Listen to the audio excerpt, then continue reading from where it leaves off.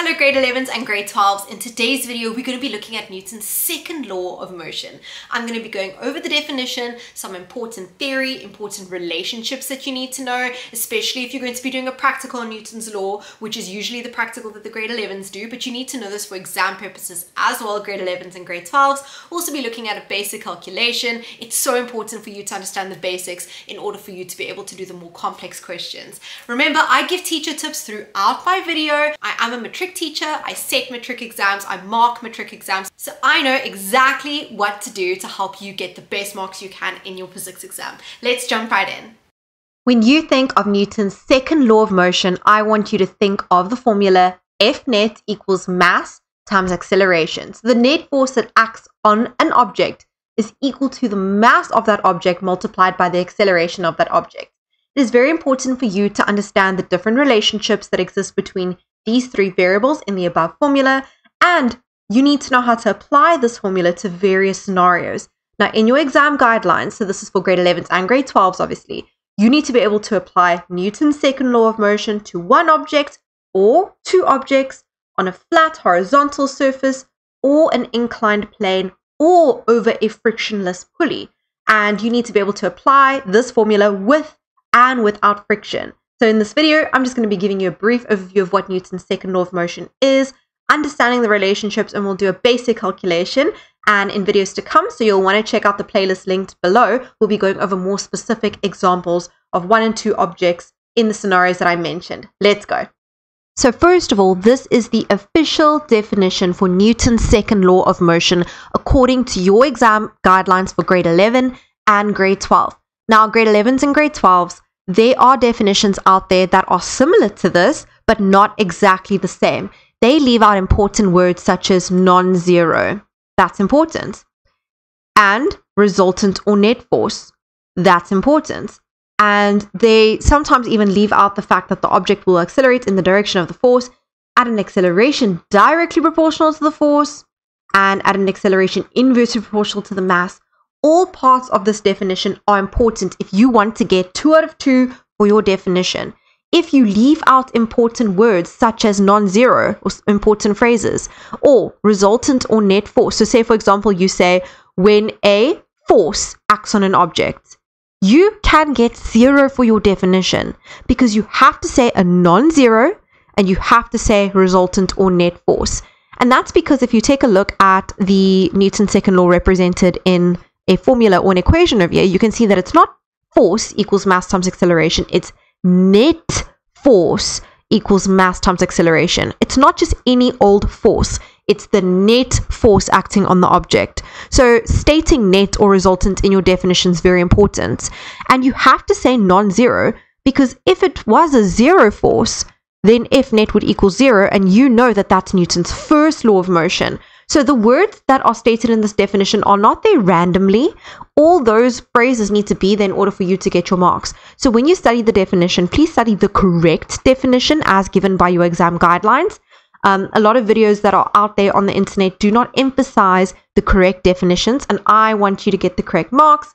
And as a teacher that marks and matric papers and sets up to a matric level, I know what definition you need to go for, and that's that one. So the definition says that when a net force acts on an object, so a non-zero net force acts on an object, the object will accelerate in the direction of the force. So if I have a object and a non-zero net force acts on the object, so say I push it and it's a non-zero net force acting to the left or to the right or whatever, that object will accelerate. So my calculator is accelerating in the direction of the force. So my force is to the left, the object is accelerating to the left.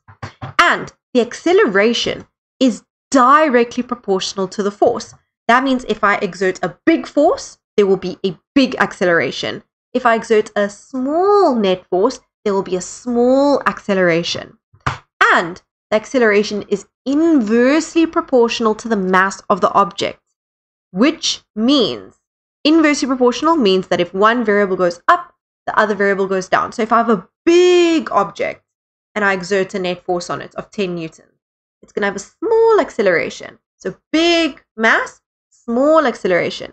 Small object with the same net force, 10 newton to the right, big acceleration. Okay, that is very, very important. The relationships are very, very important. And what's also very important is to know that net force is measured in Newton. We've got mass must be measured in kilograms and accelerations in meters per second squared, or meters per second per second. Please take note that meters per second like that is speed or velocity. If it's to the power of -2, that is acceleration.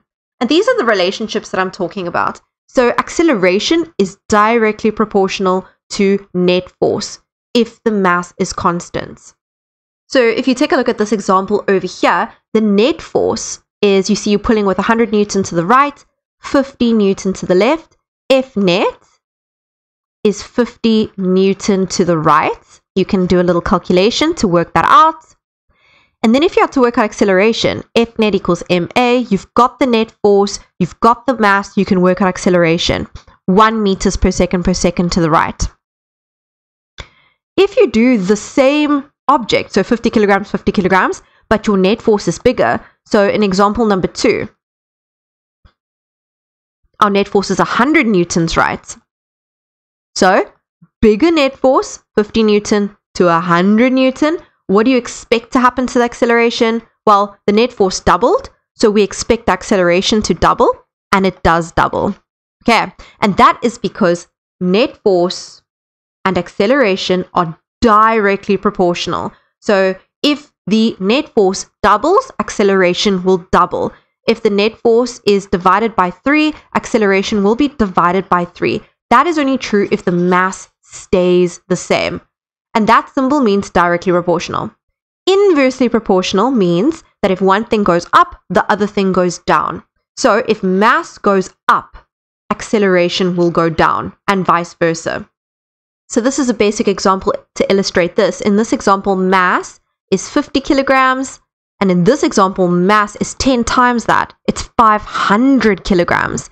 If you apply the same net force, so in both cases, F net is 50 Newton to the right. So the net force is the same for both of these. Which one will have a greater acceleration? Well, the smaller the mass, the bigger the acceleration. The bigger the mass, the smaller the acceleration, if the net force is constant. And these relationships can be represented in a graph that looks like this. So acceleration is directly proportional to the net force. This is a graph illustrating direct proportion. It's a straight line through the origin. Acceleration is inversely proportional to mass. This is a graph illustrating inverse proportion. Please don't say indirect proportion. Your definition says inversely proportional. You need to refer to the relationship as inversely proportional.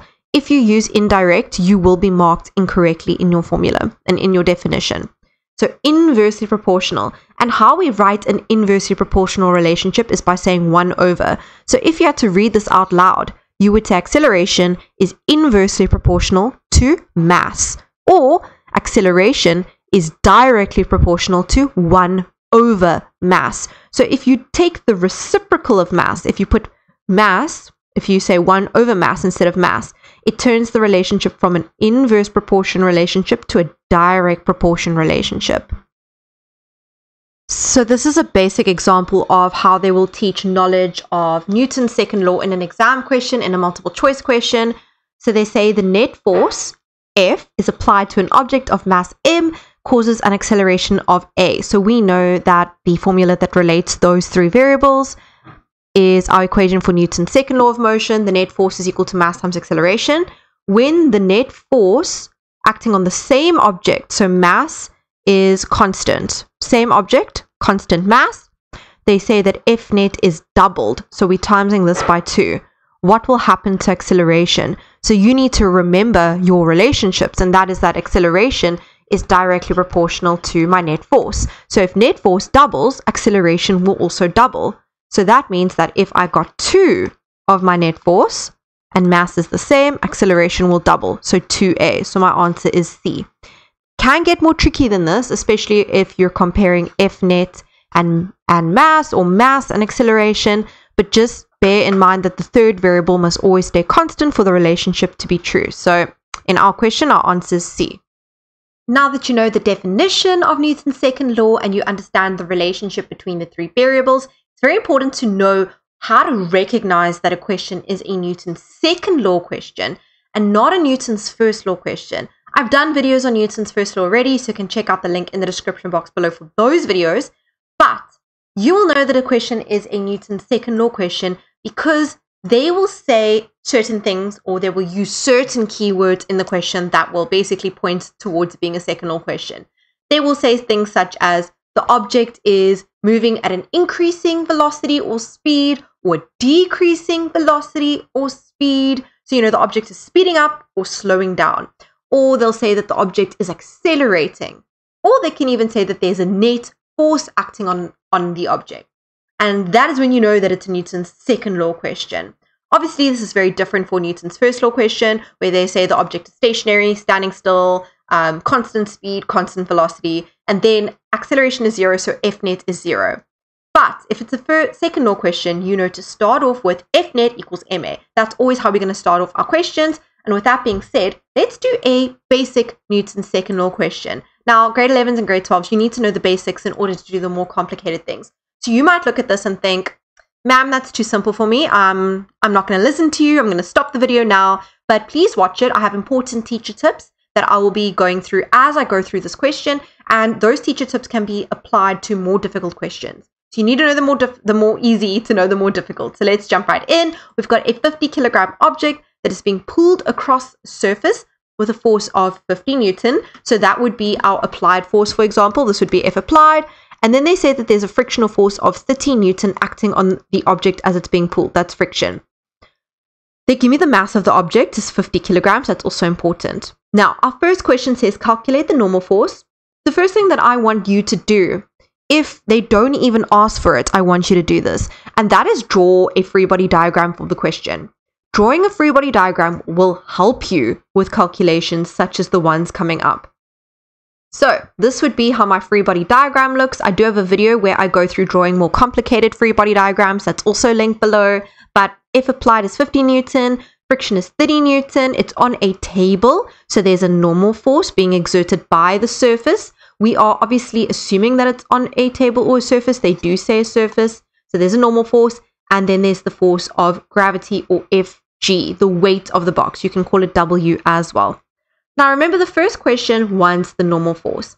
And the correct way to find the normal force, I know that you probably know that if an object is on a flat surface, horizontal surface, the normal force is equal to the force of gravity. That is true if the object is on a flat surface, so not an incline, and if there is no other horizontal or vertical force acting on the object. Okay, but the correct way to do it is if we're looking for the normal force acts in the perpendicular or the up-down direction like this along the y-axis. So the correct way to solve for the normal force is to use all the forces acting in the up-down direction. And I hope you guys can understand that the box is being pulled along the surface like this. So pretend this is my box. It's being pulled along the surface like this. So it has a net force in the x direction. It doesn't have a net force in the y direction or the vertical direction or the perpendicular direction. So F net in the perpendicular direction, F net in the perpendicular direction or in the y direction or in the up-down direction is 0. And which two forces act in the up-down direction? Fn and Fg must give me 0. I'm going to pretend up is positive over here. That means Fg is negative. How do you work out Fg? It's mass times gravitational acceleration. So because Fg is going down, it's going to be minus. The mass is 50. Gravitational acceleration is 9.8. That must give me 0. If I take that over, yes, it's going to become positive. So positive 50 times 9.8. So Fn is 490 Newton up. Take note how they say calculate the normal force. They don't say the magnitude. If they just say calculate the normal force, we know that forces are vectors. Vectors need direction, so you need a direction. This is the correct way, the proper way to do it. You will need to do it this way, especially if there's an additional vertical force. It's going to be very important to know how to do it this way. So that is how we get to our answer. Our next question, number 2. wants us to calculate the coefficient of kinetic friction. That is this. And if you know your formula sheet, if you know your formulas, you will know that friction, kinetic friction, is equal to the coefficient of kinetic friction multiplied by the normal force. So we're looking for the coefficient. We just worked out the normal force, which was 490 Newton. And I know the frictional force. They gave it to me in the question. It's 30 Newton. So that's quite nice and easy. It's just straightforward substituting in. The coefficient is equal to 30 divided by 490, and I get 0,06122. I'm going to round that off to 2 decimal places, and this is unitless. There's no unit here. So there we go. That's my coefficient of kinetic friction. My next question wants the resultant force. Now, we already discussed when looking at our free body diagram that our resultant force in the perpendicular direction or in the y direction is 0, in the up-down direction. But we know that there will be a net force in the x direction or in the parallel direction or in the horizontal direction. Now, which two forces affect the resultant or the net force in the parallel direction? Remember our free body diagram, it goes up, down. So we're not talking about that direction because that's perpendicular direction. I'm talking about this direction. If applied is in my parallel direction or my x direction, and so is friction. So F net is equal to F applied plus my friction. And you might be saying, whoa, ma'am, why are we adding? Because clearly they're going in different directions. So you should subtract them. It's as simple as saying 50 minus 30, right? Yes, you're correct. But when you write your equation for me, so your equation of forces, you always start out with a plus because it is a vector sum or vector addition. You should start off with plus signs. Then when you substitute, that's when the minus signs come in.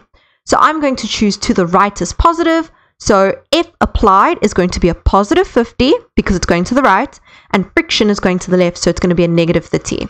So my net force in my x direction is going to be 20 Newton to the right. Again, you need a direction. Without a direction, you will not get your marks. Then they want the acceleration of the object. It's as easy as using our equation for Newton's second law of motion. F net is equal to ma. Our net force is 20 Newton to the right, so it's going to be a positive. My mass is 50 kilograms. And then we're looking for acceleration. So acceleration will be 20 divided by 50, which you should know is 0,4 meters per second or meters per second squared to the right. My net force direction is to the right, so my acceleration's direction is to the right. And that's how easy Newton's second law can be. Now, of course, as you know, there are a lot more complicated questions, like when I have a slope, when I have a force acting at an angle, when I have two objects connected, we have to do simultaneous questions. So I hope you stick around and I hope you subscribe for more physics videos because I will be doing a lot more of these. Check out the link in my description box below for more Newton's questions. I will see you in the next video. Bye, everybody.